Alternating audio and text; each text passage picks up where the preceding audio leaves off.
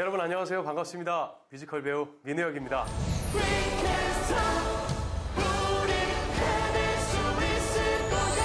사랑했던 그 사람을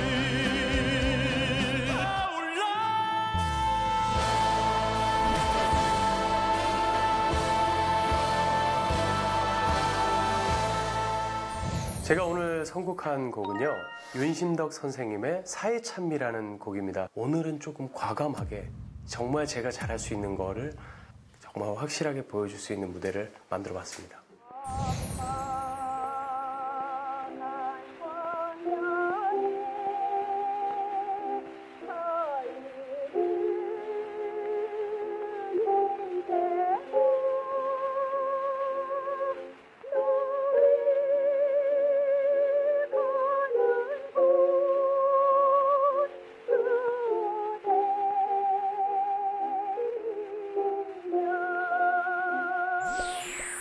마지막 7번째 무대, 뮤지컬 배우 민우혁입니다.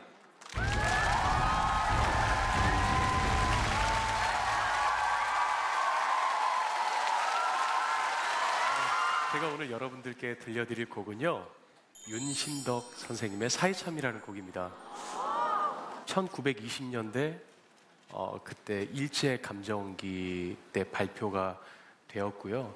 그 당시 또 국민들에게 굉장히 힘을 주었던 또 한 사람, 윤동주 시인이 떠올랐어요.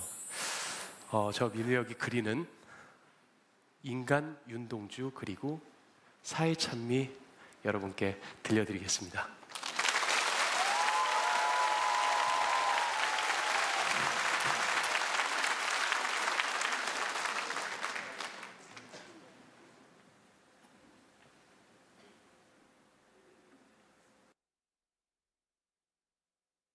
죄수번호 645 면회.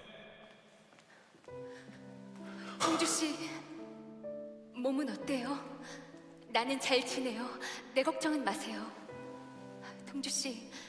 동주씨가 시인임을 절대 부끄러워하지 마세요. 계속 시를 쓰세요. 아니요, 제가 이곳에서 시를 쓴다고 변하는 건 아무것도 없어요. 그렇지 않아요. 동주씨의 시로 많은 사람들이 위로받고 있어요. 그러니 계속 시를 쓰세요. 미안해요. 면회 시간 다 지났다. 이제 그만 나와. 동주씨, 제발 포기하지 마세요. 동주씨, 시를 꼭 들려주세요. 나오라고! 해산들아! 동주씨! 별하나의 추억과 별하나의 사랑과 별하나의 쓸쓸함과 별하나의 동경과 별하나의 시와 별하나의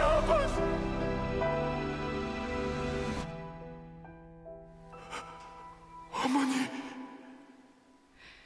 동주야, 그곳에서는 잘 지내니? 보고 싶다. 어머니.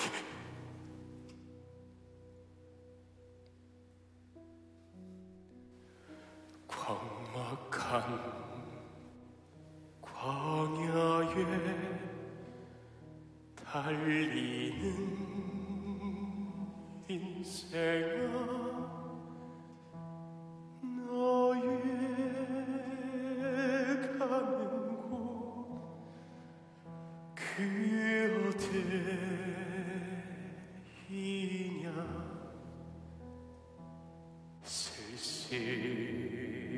쓸쓸한 세상, 험악한 고해에 너는 무엇을 찾으러 가느냐.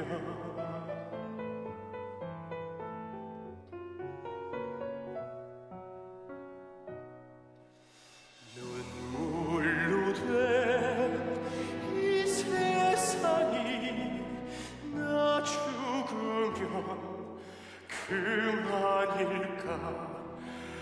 행복 찾는 인생들아, 너 찾는 것 서로.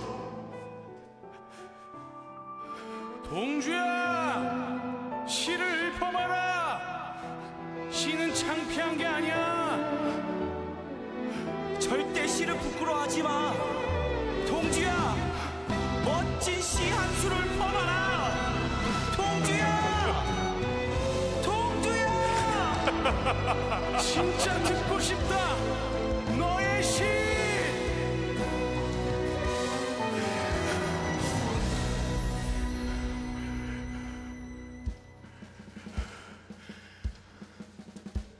웃는 저 꽃과 우는 저 새들이 그 운명이 모두 다 같구나.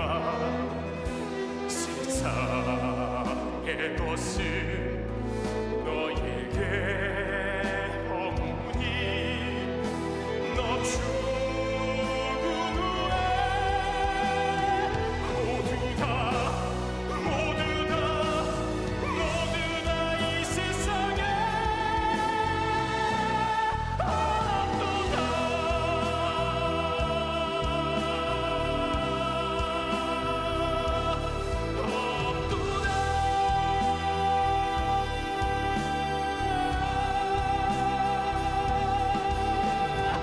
눈물로 낸 이 세상이 다 죽으면 그만일까. 그 운명이 모두가 같도다.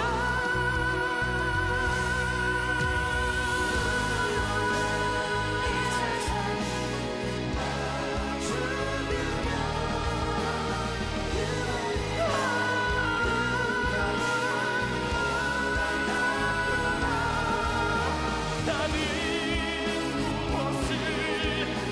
나는 무엇을 찾으려고 하는가.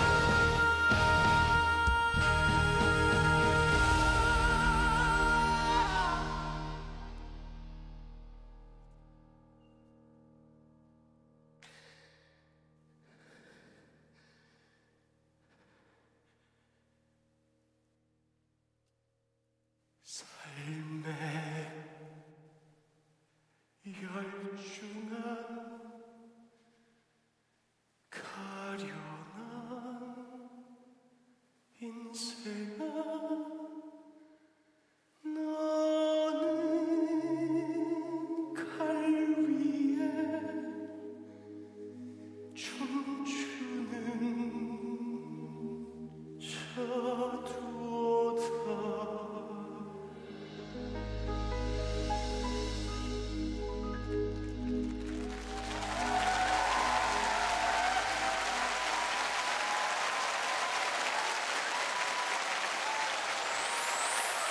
감사합니다.